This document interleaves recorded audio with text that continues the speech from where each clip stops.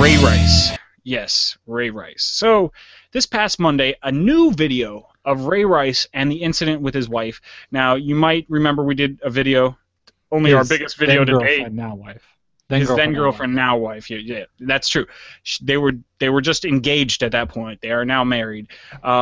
Everybody saw the original video that came out back in February, where Ray Rice is dragging his unconscious then-fiancée out of a hotel elevator. It came out later that he had hit her. He had done something to knock her unconscious. Well, then we had Ray Rice go on probably the biggest spin tour to try to spin this in the best positive light for himself. Not only did he lie himself, he had his then girlfriend, fiance, now wife, lie for him, it seems like. And he lied to the NFL. He lied to his own team. And if he didn't lie to those people, there's something up. So what happened was on Monday. That he said? What was the lie? I'm getting into it. On Monday, they released TMZ Sports. Which, how does TMZ get this video before the NFL? I have no clue. No clue at all. But TMZ because Sports. This is what they do. Well, yeah, like, but literally what they do is they go, they talk to people like, hey man, I'll give you some money, give me some extra footage from whatever you have. But still, you would think that an NFL investigation, especially with all the power the NFL has as an organization in America, would have gotten this video a long time ago. But again, we'll talk a little bit about that as we go on. But so the video shows Ray Rice in the elevator with his then fiance. I'm just going to say wife from now on, so you know she was his fiance at that point, but now she is his wife. Okay, so it shows them in the elevator. And what happens is it looks like they're getting into a little bit of an argument. They're talking back and forth. Then you see Ray Rice. I don't know if he hits her, but he definitely puts his hand up to her face and pushes her. So a lot of people I know call that a smush. Pushes her away. He takes a step back. She gets obviously angry that he laid his hands on her in such a way and starts moving towards him. Now, there are different accounts. I've heard from some people that if you hear the audio of the video, she spits at him. But I've also heard it the other way around where Ray spit on her, so I'm not quite sure how that goes.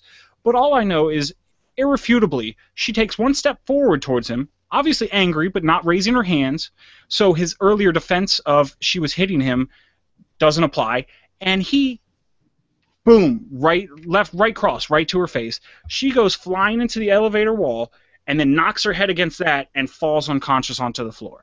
Then they kind of fast forward a little bit in the video, and they show him dragging her unconscious body out of the elevator.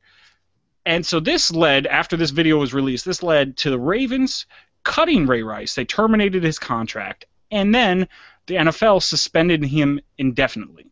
Now, why and the difference there being, can we explain what the difference is there? So, because people might think that what's the difference between suspending him indefinitely and he's already cut?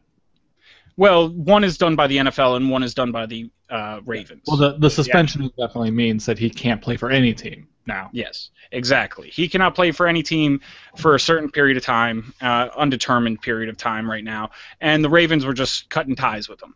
Now, it's horrendous. If you watch the video, it's horrible. I mean, earlier he had said that it was self-defense. If you watch our previous video, they had a press conference where he trots his wife out there.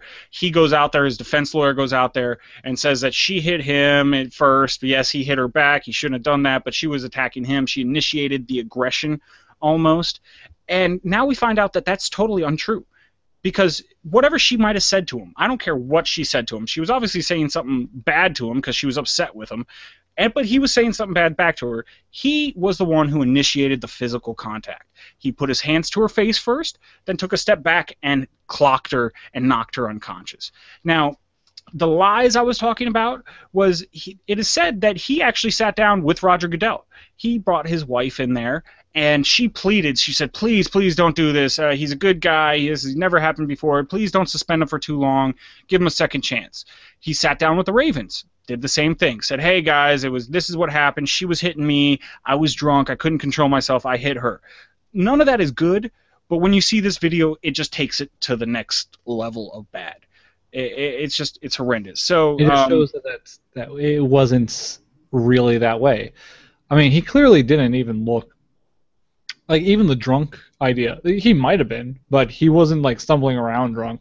So I don't know. I mean, I don't know how he handles He his had alcohol. enough composure to punch her square in the face.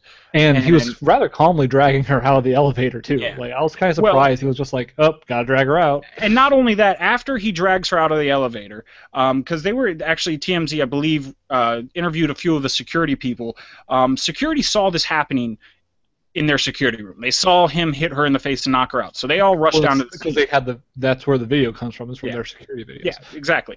So they rushed down to the scene, and they were trying to figure out what happened, and Ray Rice then says, oh, she's drunk, don't call the cops, don't worry about this. And they're like, no, we're reporting this to the police. So the first thing Ray Rice does is pick up his cell phone and call his defense attorney. That's what I'm assuming he calls his defense attorney. He called somebody, this is what the security guard said, and said, come get me, I'm about to be arrested in 10 minutes. To be fair, I'll give him the benefit of the doubt, or not really, because we already know what happened. But in general, I wouldn't say that that's a bad thing. I would say that, especially for anyone who has that much money, he should have been trained, and it's that high profile, he should have been trained by now to know anytime he's going to be involved with the police, get his lawyer involved. I'm not saying that he shouldn't get his lawyer involved. I'm saying that his first phone call should have been to 911 to get an ambulance there, because he doesn't know what the damage he just did to his wife. Because she's still laying unconscious on the floor. His first call is to save himself, not to save his wife. He really should have been calling 911 before he saw the security guards. Security guards already taking care of that side of things, but yeah, but still, I mean, call the 911 like either maybe in the elevator he doesn't have reception, but as soon as he got out of the elevator. Well, they weren't in the elevator for that long after he hit her. I mean, maybe 20 seconds after he hit her. Either way, like if we're going to go with the should have called 911 first, it really should have been even before he talked to the security guards. Yeah. Immediately. He shouldn't have moved her body. Again, yeah. You don't know. And he shouldn't have moved her the way he moved her, just drags her lifeless body out of there. So now we know what really happens. And so let's take a look back at everything else that happened before we knew about how he really struck her and how the incident really went down. So first of all, he brings his wife in to meet with Roger Goodell. Now, again, I'm no psychologist, I'm no expert, but if you've heard about domestic violence victims, I did a little bit of reading on it.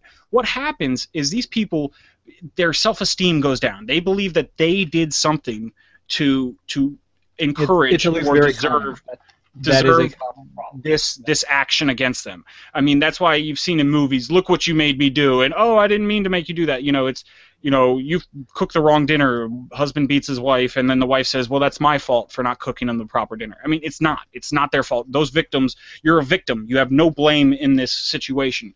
There is no reason for them to strike to the face. It's just, that's number one. So Roger Goodell lets them come in and interviews them both together.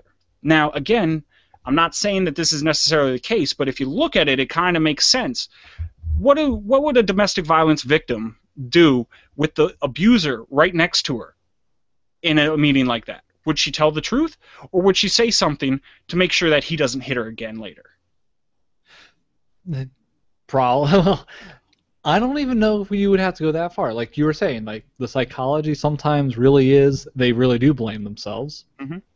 And we've seen, I'm somewhat convinced, especially with the statements we've seen from his wife since then, Janae Rice, that she really does think that this was not that big a deal and that he should be let off. And she's genuinely upset that he's being kicked out of the league for this action. She doesn't see it as that big a deal, and it's really, she sees it as just something between her and him, and that maybe she really does think that, well, I egged him on or something like that.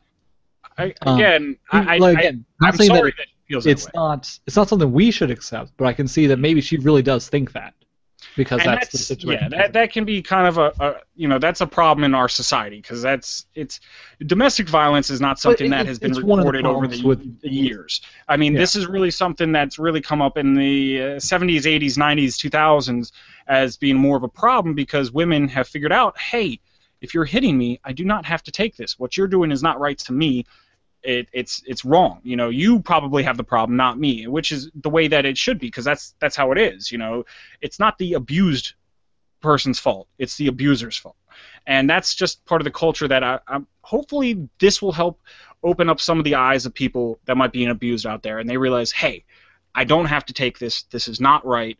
There are people out there that will help me. I mean, I'm sure there's domestic violence hotlines, the local police in any place you're living in. If somebody is laying their hands on you, whether you be the man hitting the woman or the woman hitting the man, it doesn't matter. Whatever type of abuse is going on should not be happening. Simple as that. Especially and it like should also be clearly understood. Something like, I don't know if you're aware, but Patrick Stewart's actually very invested in dealing with domestic violence. Mm-hmm. His father was violent against his mother a lot, and that so it's serious for him. And he used to say that,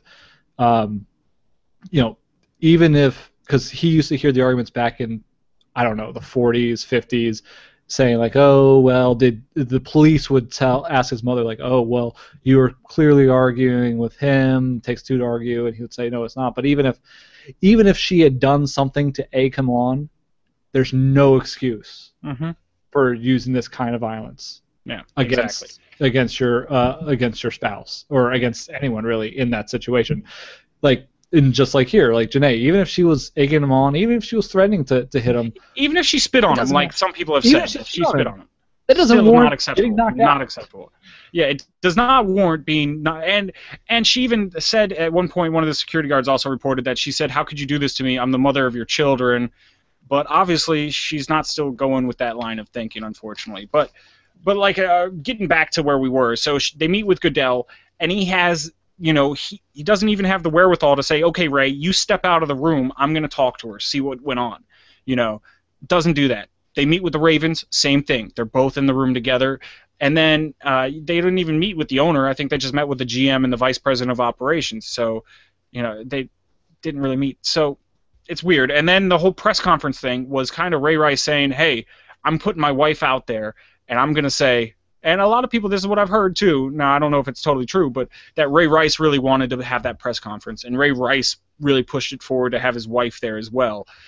So, that's neither here nor there. That's actually a common thing for politics. Like, that's a common PR move that if there was some conflict that people see your wife involved in, have a press conference where you discuss it with your wife. You see with politicians with infidelity especially, you see that a lot, yeah. So, but then it also makes me start to think, okay, so the NFL said that they did this crazy good investigation. They went through all the things. They got all the tapes. They got everything that they were supposed to get, and they decided a 2-game suspension was warranted. Now, again, Goodell did come back later and say that I was too light on him. I should have given him a heavier suspension. And they did change their policy. They did. Before the video came out, to their credit, and after that time to say that from now on we'll do 6-game suspension, I think was the minimum. Yeah, 6-game suspension, which, if that's the new policy, they broke the policy already by indefinitely suspending Ray Rice. So that's kind of. I think, unless if that was a minimum suspension. No, I believe that was the maximum. That was the standards. You get suspended for 6 games for your first incident. You get suspended. Ban to lifetime ban after that. So we're gonna have to go into that one later and the logistics of that one, but we can move on. So the other problem I'm having is not only with what Ray Rice did, how he treated his wife, and how it almost looks like he paraded her around to make everybody else think that she was not guilty, but it was also on the handling of the NFL side, because apparently. Now, this is, I've been reading this in different news sources. Apparently, they received the said video that TMZ released last Monday on April 9th. There was even a recording of a voicemail from a female executive from the NFL corporate branch, I believe, saying that, yes, we have received the video. Thank you. It is even more horrible than we thought. So, Goodell has come out and said that the first time he saw the video was on Monday. The Ravens organization has come out and said the first time they saw the video was Monday. But it's been said, and almost proven, that they all had access to this video before then. So what was going on? Were they covering stuff up? Did they just hope this would all go away? I mean, Were the particular players that are of focus, Goodell, Ravens organization, maybe they really didn't watch the video. Maybe they wanted to have deniability in case anything came out. Maybe they knew what was going to be on there, and they said, all right, well, we want to sweep this under the rug anyway. Let's not watch the video, Yeah, well, so that we could say that we hadn't seen it. But still, I'm sure someone at the NFL did see it. That's almost more despicable than seeing it, and you know, it's just like I'm going to close my eyes to what's going on and hope that nobody notices. So I mean, Pete, there's a lot of people out there calling for Roger Goodell's job. I don't think you should go that far. I don't think he should be fired as his position, because he has done a pretty darn good as commissioner, locking down on a lot of different things. But it's like, where's the disconnect here? Why are you punishing people so much for smoking marijuana and not punishing people enough for hitting their wives? I mean, there's a little bit of a disconnect on the policies. So I'm not exactly sure what to say about that. But I can say, I think the thing with the policies is the drug substance abuse or use is a little bit more. It had been more of a hot button issue in sports. It's more prevalent. Thankfully, it's more prevalent. It seems like that they want to cut down on, and that they know, for instance, like we've talked about many times before, it's really tarnished the MLB's reputation. Even though the MLB's reputation is mostly about steroids, NFL wants to stay away from anything that can be related to that. So, and that's why they hit that one hard, and people think about that more. Yeah. Domestic abuse, even though it's a very common crime, we don't usually think about that with sports players as much. It's not as hot button of a thing with sports players, so they don't really address it as much because it doesn't come up as much, at least as far as we're aware. Now, granted, it could come up more, and we just don't usually have a tape of it. No, yeah, that's true. But yeah, it's just a bad situation, and I've heard some people stand up and applaud the Ravens, saying, "Oh, good job, you cut them." No, not good job. You guys half-assed your investigation, suspended them for 2 games, which is nothing. It's a mere pittance. And then when the crap hits the fan, then you do the right thing. You're kind of forced into a corner to do the right thing, which, again, I mean, I'm hating on the Ravens organization. You guys didn't do a good job. If anybody should be fired, it should be those guys who didn't fully complete everything. And you know, it's just a very disappointing situation. It is clear to me, like we talk about why didn't they do this before and all these things. There's an obvious reason why. Why are they changing it now? Why didn't they do it before? It's a business decision. They wanted to keep Ray Rice around. They also also they wanted to hope that people wouldn't think that they had done something, and wouldn't think that it was as big of a problem as it was by the way that they reacted. And they probably didn't want to know what was on that tape and didn't want to have that tape come out, because again, even if they address it severely, they knew that it was going to be a problem for the NFL. It looks bad on their whole organization. They would wish it would just go away. Yeah. Which is sad that they almost put their money, their pocketbooks, and their record for the season over somebody else's well-being. Now, again, I don't know Ray Rice. I've never met him personally, and I don't know Jana Rice. I don't know if this is a one-time incident or this has happened multiple times. I just know that anytime this happens, there's something very wrong, and something severe needs to happen to fix it. Now, I'm not saying that Ray Rice is beyond redemption. And there is a real need to send a message. Like, you know, some people may be saying, well, if she wants to get over it, is it really... are we really helping her in this situation? We might not be helping her. The whole point, I think, is really to say that this is not acceptable in our society in general, and especially from elite athletes that are at the top of their game that can do some of the most violence and most damage to people, and the people that are at the forefront of celebrity status. We do not accept it from them. We do not accept it from anyone under any circumstances. And hopefully this will, if somebody is scared out there, if there's a man or a woman, because don't think that this is just men hitting women. There is plenty of cases out there of domestic violence of women against men. So I just hope that this case might inspire people to say, hey, this is not right. Society doesn't believe it's right. Why should I accept it and get help? So, you know, that's hopefully the silver lining, is this helps more people step forward if they're having this issue. And I don't know if this was on the docket for tonight, but I'll throw it out there. There has been some good coming from this of awareness anyway. Particularly, there was the big trend of Why I Stayed, of domestic violence victims telling their story, why they stuck around in these bad situations, and why they left, for the ones that did leave eventually. What helped them eventually get out of that situation. So, but we went a little bit longer on this story than I really wanted to, but you know, it is kind of an important issue, just not only in sports but in life. So, you know, let us know what you think. Hit us up. Comments down below. Of course, hit us up at Words for My Face on Twitter, wordsformyface@gmail.com, Google Plus, and Facebook. And